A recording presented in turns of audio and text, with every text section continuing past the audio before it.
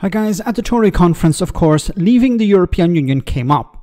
And I want to show you two contenders for leader presenting their Brexit credentials. First we had Kemi Badenoch talking about defending Brexit, whatever that means, every day as business secretary. Then we had honest Bob Jenrick listing off the Brexiteers who have thrown their support behind him. However, will Brexit actually be an issue at the next election? Both seem to think so. Have a listen. Oh, I voted leave.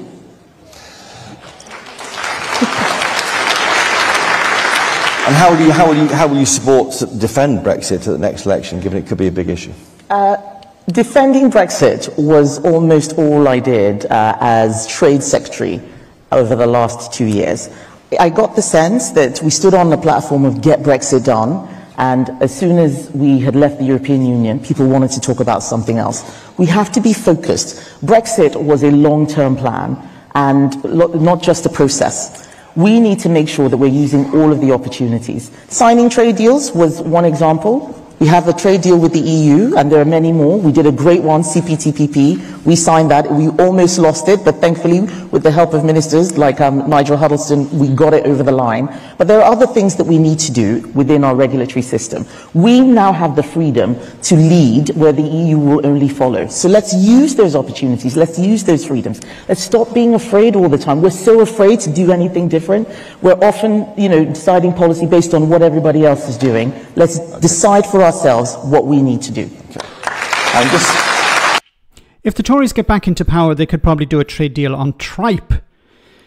Okay, so there's so much crap here to respond to. So first of all, I'll get to trade in a moment, but first of all, this idea that, Brexit is a long-term process. Brexiteers like Kemi Badenoch were not saying this before the referendum. They were saying as soon as we vote to leave, we'll see the Brexit benefits, the sunlit uplands.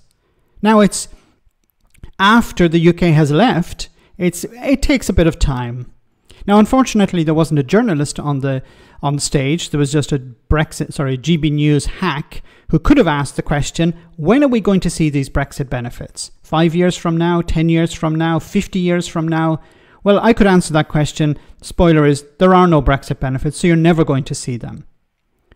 She also mentioned trade, of course. She's the ex-trade secretary. And it's funny because when she says trade, CPTPP and the European Union, what did you do to help small businesses import and export? Nothing.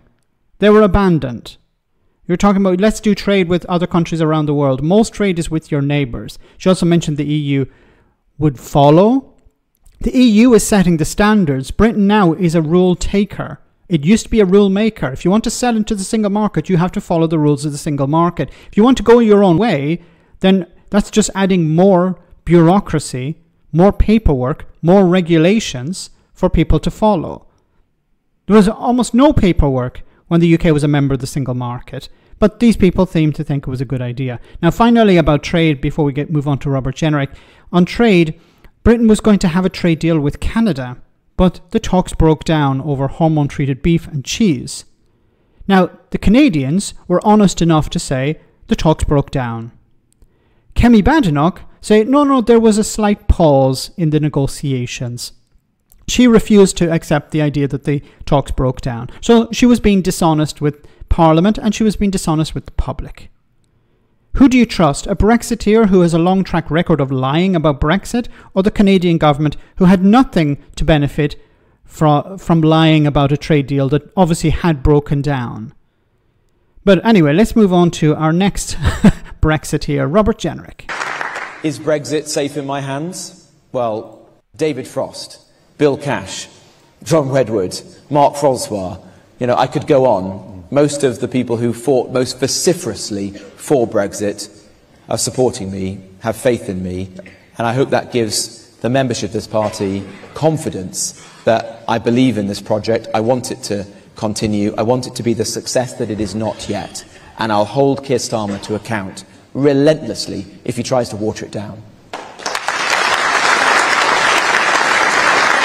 So, once again, Brexit was supposed to get done. People voted in 2019 on the back of Get Brexit Done. So was Boris Johnson lying when he said he'd get Brexit done. Once again, we have Robert Jenrick saying Brexit is not implemented correctly yet, or it's not done yet. Anyway, he mentioned a few people here: Bill Cash, John Redwood, Mark Francois. I'm not really even going to bother talking about them because they're headbangers. But one name in particular was interesting: David Frost. Now, turn your minds back to the negotiations between the UK and the European Union. David Frost was brought in because David Davis was useless, to put it mildly. So David Frost was the chief negotiator for the UK, going in head to head with Michel Barnier. And what he came back with was, of course, the withdrawal agreement. Now, later, he was made a Lord, so he would become a Brexit minister, and then he was sent back to do the negotiations for the trade deal, the oven-ready deal. Now, Boris Johnson, of course, the oven-ready deal was the withdrawal agreement. Later, we had the other one, the trade deal. Now, when it came to the withdrawal agreement, David Frost and Boris Johnson presented it as a massive victory for Britain. A great deal for both sides. But a year and a half after, when there was a change of government, what was David Frost doing? He was trashing the deal, saying it had to go in the bin. It was a mistake. It was a disaster. He was blaming everyone apart from himself, a bit like Liz Truss. He was blaming Theresa May. He was blaming the EU. He was blaming the Irish government. He was blaming civil service. He was blaming the blob. He was blaming everyone. Not himself, of course, the guy who actually negotiated it and the guy who signed it.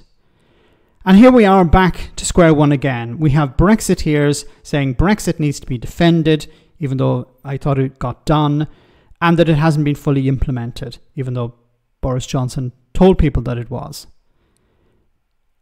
A major problem for the Labour government in negotiating a proper agreement, future agreements with the European Union, is that there's a lack of trust. And as soon as the Conservatives get back into power, what are they going to do? They're going to burn down the bridges that Labour have tried to rebuild post-Brexit. And in order to undo that, to show the European Union actually Britain should be trusted, I think what needs to happen is electoral reform. Because it can't be a situation where Labour try to rebuild trust with the European Union and then the Tories get in and destroy that trust. This isn't going to result in the UK never rejoining the European Union. So if there is electoral reform and you end up having a pro-European party in power, be it the Conservatives or be it Labour, then there's more of a chance that the UK can rejoin. But some massive changes need to take place. Both parties need to be pro-European, not just rejoin parties, but pro-European. And we're a long way from that yet. Now, the two main candidates here, Robert Jenrick and Kemi Badenoch, of course, Brexiteers, but then they're opportunists. So if they see in the future an opportunity to improve their career by suggesting that they're pro-European, then they'll probably do that.